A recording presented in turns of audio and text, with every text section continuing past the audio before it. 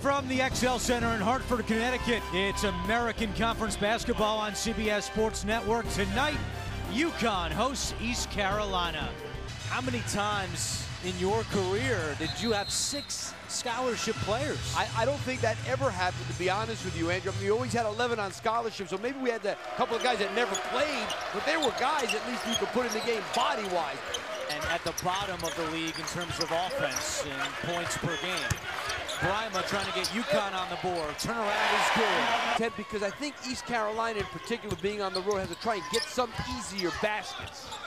Brima with the touch. He's got all 4 for the Huskies. And Purvis got Reek on him. Purvis's jumper is good. And you know, East Carolina likes to switch screens, and what happens is Riak ends up with Rodney Purvis. That's not a good matchup. Well, Riak ends up switching to Rodney Purvis, as you can see right there, and they really didn't need to switch that. That's part of their philosophy, though, but he's got no chance at being able to guard Rodney Purvis there. Jalen Adams coming off a season-low 3 points against SMU, and he gets the roll on that one. He played in the AAC tournament against other competition. Count that one for Facey in the foul. Great job there by Kenton Facey being able to finish a curl off the screen, which put Andre Washington out of position because he had to give a little bit of help on that, and he lost Facey.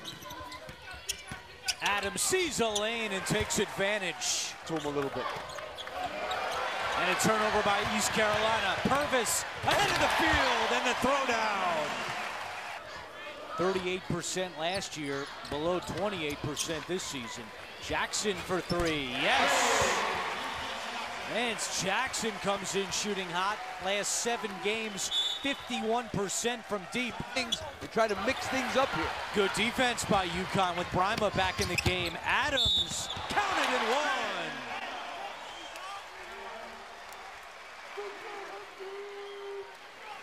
Transition. And this is what, when you're playing a team that struggles to score, you got to get back on defense. As I said, not have live ball turnovers and stop them in transition. This is exactly what UConn wants. They have 22 points with 10 minutes to go in the first half.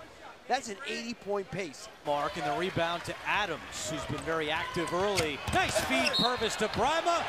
And another chance at 3 for UConn. Rim on that. Facey on the wing, drives in the paint, fadeaway jumper is good.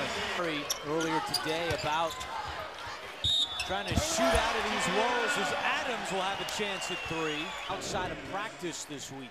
Well, that's a great curl into the lane. No help in the middle of the floor where there should be help. Adams underneath the basket, hands off for Brima, lost it going up, right to Facey who puts it in.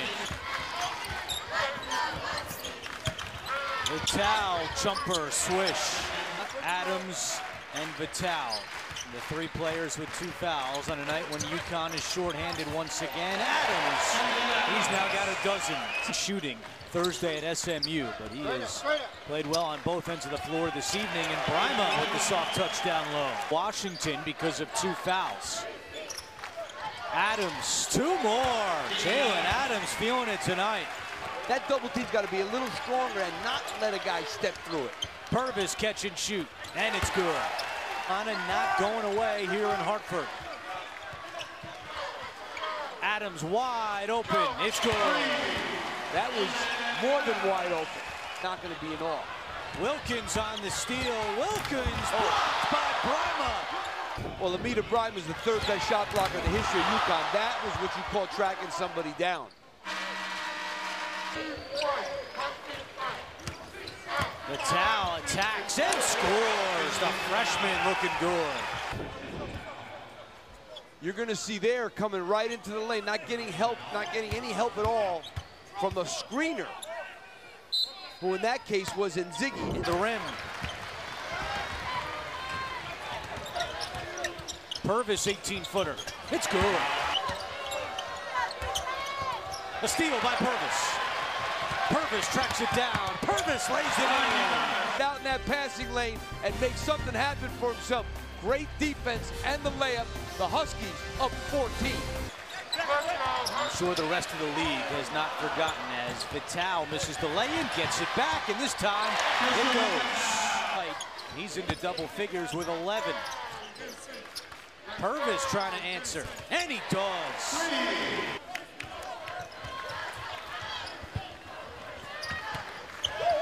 Adams floater gets the roll. Jalen Adams has 19 by 8.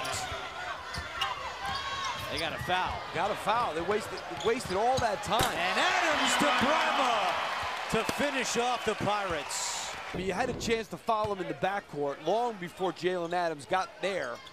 And then Amita Bryant with the dunk. For walk-ons in for UConn with 2.5 to go. And that will do it. 72-65 is our final score. UConn improves to 3-4 in the American Conference, while East Carolina drops its 6th straight game.